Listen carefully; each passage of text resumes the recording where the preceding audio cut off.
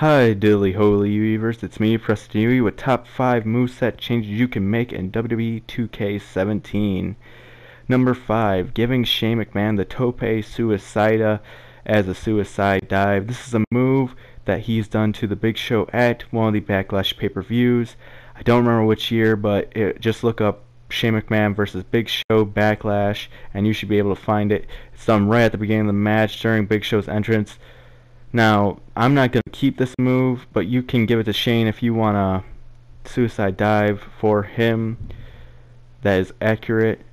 The reason why I'm not keeping the move is because this is 2016 Shane, and Attitude Era Shane is the one who did the move, and also Big Show didn't fall flat on his back like the NPCs in the game. And you're about to see it done to the Big Show right here.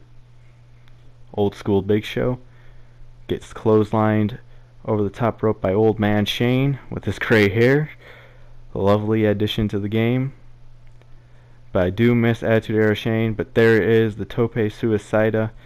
If there was Attitude Era Shane, I would keep it, but this is 2016 Shane, so not gonna keep it. But you can give it to him if you want a suicide dive move. Number 4, Dolph Ziggler on his outside finishers has 2 zigzags, and they're the same zigzag. But nowadays in SmackDown Live, he has been giving super kicks to people like crazy out of nowhere, so I decided to give him a super kick, and why not give him the Sweet Chin Music number 2, because he does Sweet Chin Music number 1 in the ring. Now, I was debating on giving him the catch one, but I haven't seen him do a catch one, but here is 2 Miz looking sweet.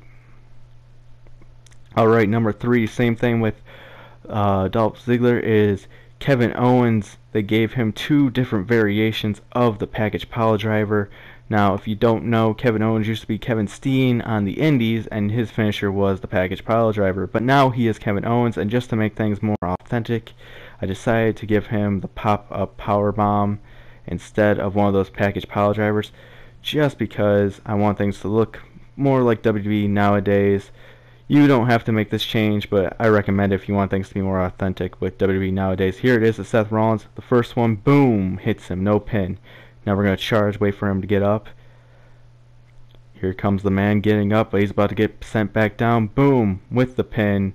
And here's number 2, Bo Dallas. They gave him the Dirty Deeds as his finisher for his outside finishers and one of his in-ring finishers. Now, if you don't know why they gave him that, is because during 2014-ish, he was using the move as a finisher, using the double underhook DDT, that is. He wasn't calling it the Dirty Deeds, I don't know what he was calling it, but I decided to change it because 1, I'd never seen him do the move, 2, he stopped doing it in 2014, 3, his new move is the rolling cutter, which is what I changed it to, and he calls that move, I believe, rolling the dice. I don't know why 2K didn't just give him the Bodog as an in-ring finisher at least, just because that would be more accurate about around the time when the game was being made.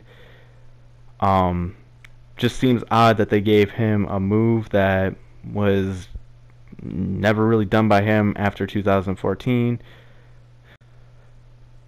Also, if you want to make the Social Outcasts, you're going to have to make them in the tag team creator, because WWE 2k17 did not make the tag team, but they have their entrance theme, their Titantron, their Minitron, and they have their 3-person entrance, or at least it looks like their 3-person entrance.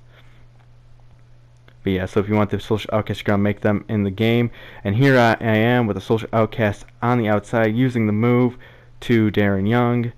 Number 1 was a WrestleMania moment, and they did not give it to Edge last game, so why would they give it to him this game?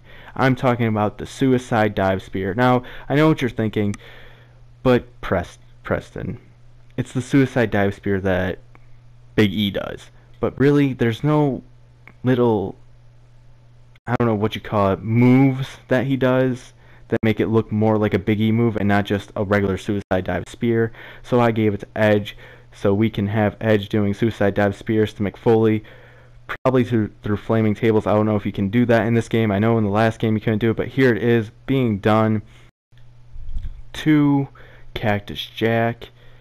And here it is. You can see now these moves look like Big E specific moves. No dancing. It looks like a regular suicide dive spear. So you can literally give this to anybody with a spear. Alright, I've been Preston Yui. Make that U-turn. Watch all the other videos on my channel. Always stay Yui. And here we go. You're going to see a skull on the screen. If you click that, you'll see a draft between me and Blood Buddha on his channel. And I'll see you guys later.